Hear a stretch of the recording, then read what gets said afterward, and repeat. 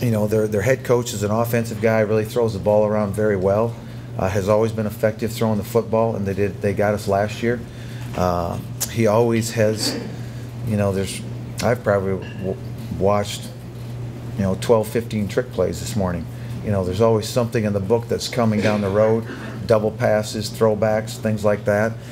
He's very inventive of what he wants to do on offense, and does a good job of attacking any coverage that you put on the field. So that's where they're very, very sound. Defensively, they're very aggressive. They want to come after you from different angles, and they got the real good defensive end from a year ago. So the Underwood's back again, and he's very effective. He's been hurt a little bit, but he's a very good football player.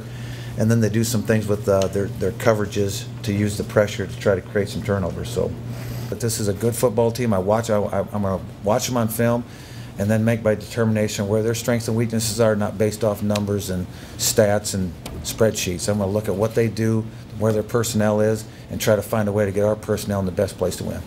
They're good. As you know, they're good. They were a playoff team last year. They won their first round, if I remember right, last year.